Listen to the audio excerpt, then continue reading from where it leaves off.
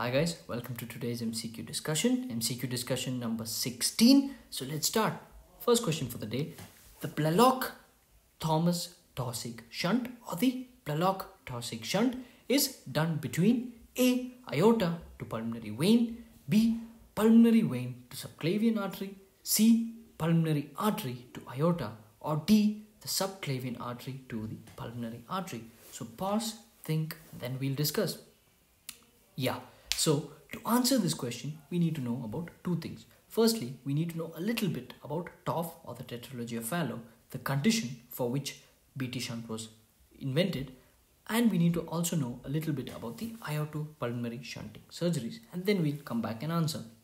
So first, let's talk about TOF. So as the name suggests, it has four components: pulmonary stenosis, ventricular septal defect, right ventricular hypertrophy, and overriding of aorta. So knowing these four components is very important, and this is a very high yield topic.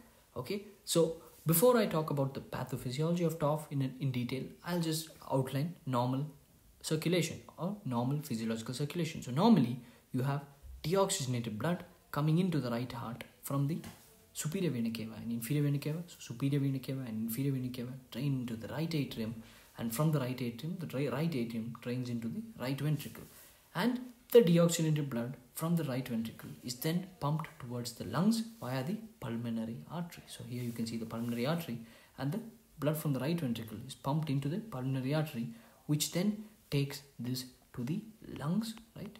Blood from the pulmonary artery goes to the lungs, it's oxygenated in the lungs, and it comes back to the heart via the pulmonary veins. So via the pulmonary veins, the oxygenated blood from the lungs comes into the left atrium, which then goes to the left ventricle, and from the left ventricle, it is pumped into systemic circulation via the aorta. So that was a little bit about normal circulation. We all know that. So what is different in TOF? So TOF is a congenital cyanotic heart disease. So it's a congenital disease. So this child with tetralogy of Fallot, this newborn with tetralogy of Fallot, has two conditions or two defects in his heart.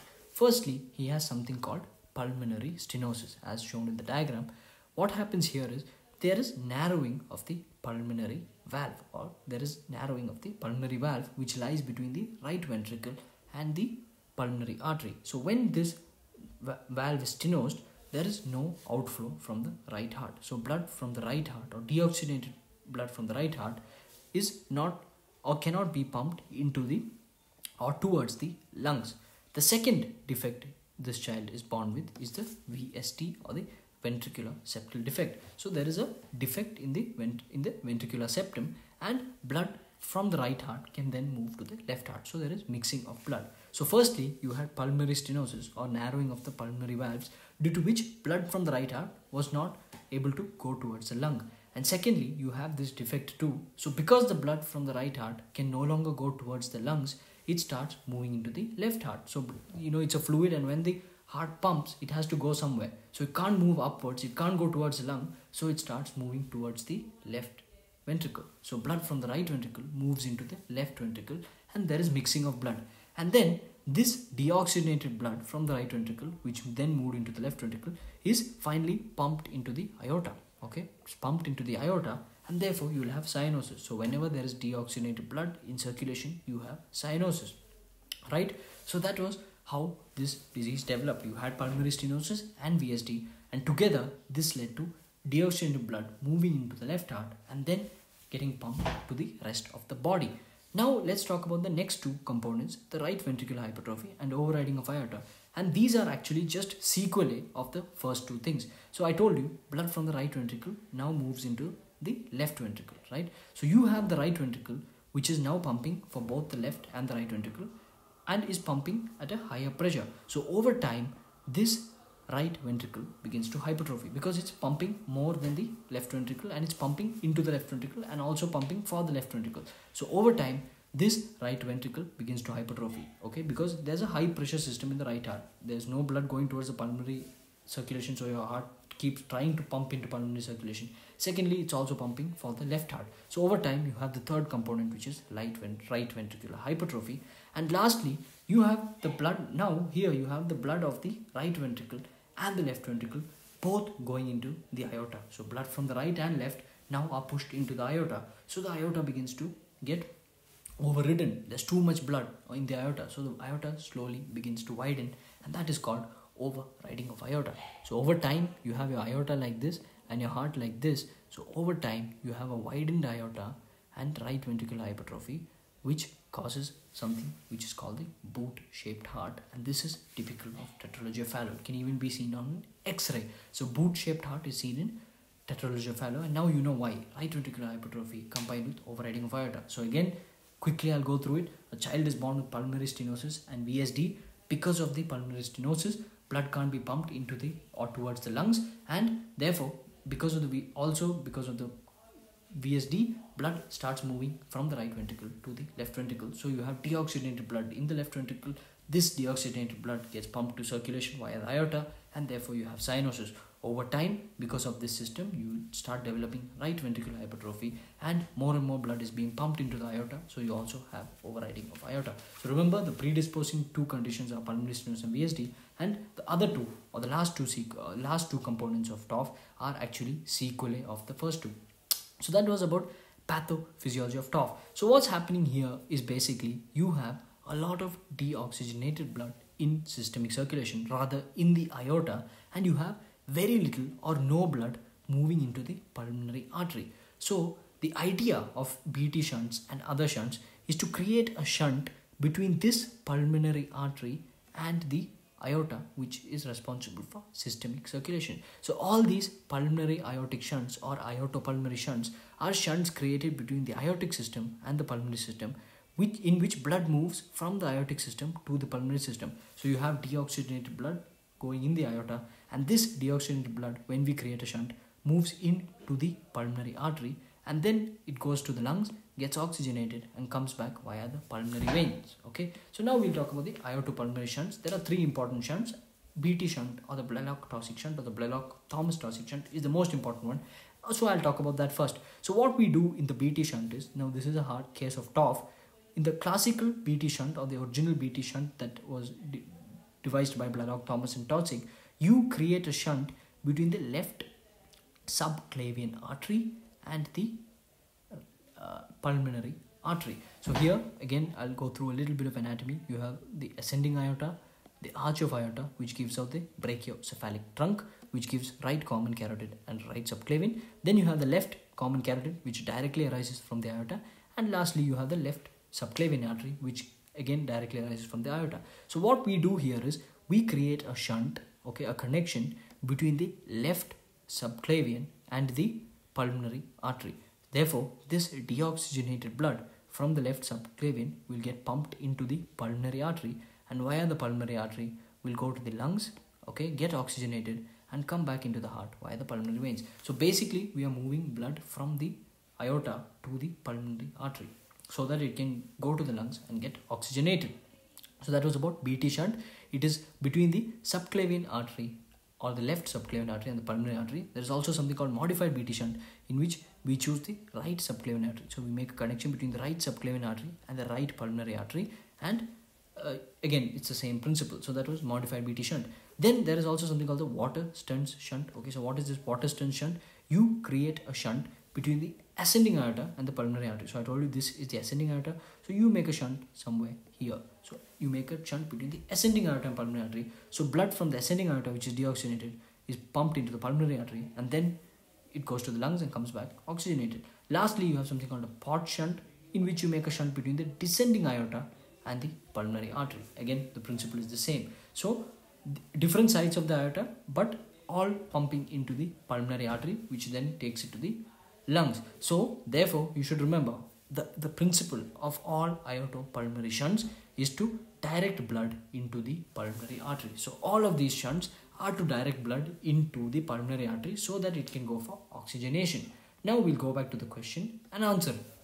So firstly, aorta to pulmonary vein, definitely wrong. I told you the principle of all these aortopulmonary shunts is to pump into the pulmonary artery, right? So aorta to pulmonary vein is wrong. Pulmonary vein to aorta, again wrong, or subclavian artery, whatever. So it's pulmonary artery we are looking for. So C is pulmonary artery to aorta, and D is subclavian artery to pulmonary artery. So pulmonary artery to aorta, questionable, but you definitely have aorta to pulmonary artery, and if it's ascending aorta, it's called the Waterston shunt, and if it is the descending aorta that's selected, it's called the Potts shunt. Lastly, we have option D, which was the answer. So the answer for this question was D, subclavian artery to pulmonary artery. So that's what we did in BT shunting. We shunted between the subclavian artery and the pulmonary artery. So blood from subclavian artery went into pulmonary and then went for oxygenation. So that was about shunting procedures and TOF in brief. Pathophysiology of TOF, very important. 4 components of TOF, very important. Pulmonary stenosis, VSD, right ventricular hypertrophy, and overriding of aorta. So if you remember in that order, it's even better. The next 2 questions are easy, fact-based question, but high yield. So the second question, Sjogren syndrome is associated with A, HLA-DR2, B, HLA-DR3, C, HLA-DR4, or D, HLA-B27.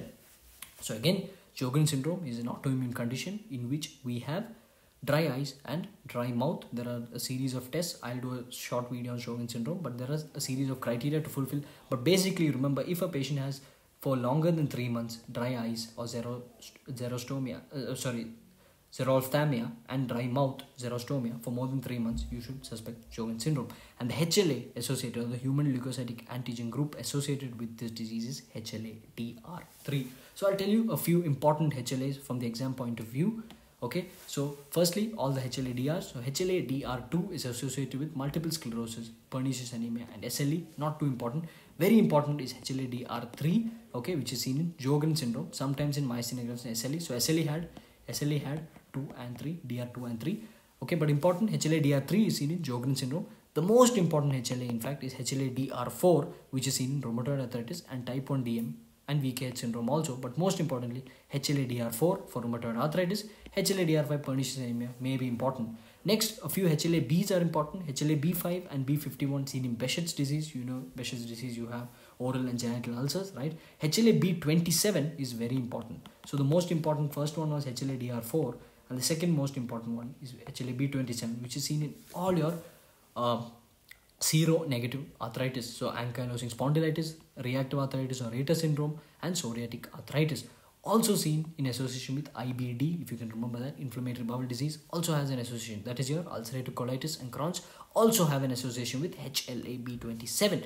HLA-B7, multiple sclerosis, again not important. But if you can remember, DR2 and B7 both for multiple sclerosis. Now, again, I told you the most important HLA, B27 and DR4. Remember DR4 rheumatoid arthritis. You can remember type 1 diabetes mellitus, but please don't forget HLA-DR4 for rheumatoid arthritis, HLA-DR3 for Sjogren syndrome, HLA-DR2, again not too important, but you can remember SLE and MS, and HLA-B27, again all your seronegative arthropathies and inflammatory bowel disease. So the answer was B, HLA-DR3. Let's go to the third question. Okay, insomnia, very high yield topic.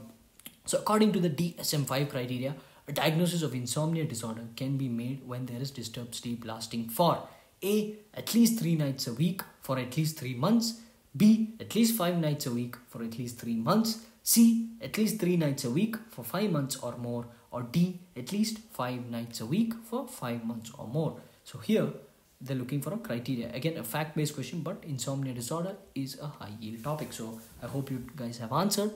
The answer here is A, at least 3 nights for at least 3 months, at least 3 nights a week for 3 months. So you can only say an individual has insomnia when he has sleeplessness or disturbed sleep for at least 3 nights a week for a period of 3 months. Okay, so let's talk a little about insomnia disorder. More importantly, about the DSM-5 criteria for insomnia disorder. So insomnia disorder is any sleep disturbance that is present for at least 3 nights a week, lasting for at least 3 months. So 3 and 3, very important. Now let's talk about DSM-5 criteria. There are 8 criteria. Okay, so firstly, there should be complaints of disturbance of sleep, either in quantity or quality of sleep, or both. So disturbed quantity, quality, or both of sleep. It can present as difficulty in initiating sleep, so patients find it difficult to go to sleep, or difficulty in maintaining sleep, so they sleep, they wake up, sleep, wake up, so it's a very disturbed sleep. And lastly, it can also present with early morning awakening and inability to sleep again. So that is also seen in depression, right? So early morning awakening and inability to sleep again. So any of these 3 or all of these 3 can be present in a case of insomnia. So the first thing is they should have complaints of disturbed sleep, either quality or quantity. Second point is it should cause some impairment of daily activity. So it's not that I sleep 4 hours or my sleep quota is 4 or 6 hours, but I expect to sleep 8 or 10 hours. So everyone has different sleep needs, and you can say a person has insomnia only when his daily activity is affected because of his lack of sleep. So sleep timings vary for different people, right? So the third thing is sleep difficulty occurring at least 3 nights a week. So I told you this 3 nights, and the fourth thing was lasting for 3 months or more. So 3 nights a week, 3 and 3 are the most important criteria. So disturbance in sleep, either quantity or quality, with impairment of daily functioning, and occurring for at least 3 nights a week, such a thing happening for more than 3 months, and it should not be attributable to any other disorder, drugs, or other medical illness. So these sleep disorders, drugs, and other medical illness are all individual points themselves. That's how it becomes 8, and I have only written 6. So remember, it cannot be attributed to any sleep-wake disorder, drugs, or other mental illness. It should be completely exclusive. Okay. And lastly, the individual should get enough or adequate opportunity to sleep. So only if, for example, an intern or PG doesn't get adequate opportunity to sleep, and if they go and say I'm having insomnia, it's not actually insomnia, it's just that they haven't got the opportunity to sleep. So very important, adequate opportunity to sleep is also a point in the DSM-5 criteria.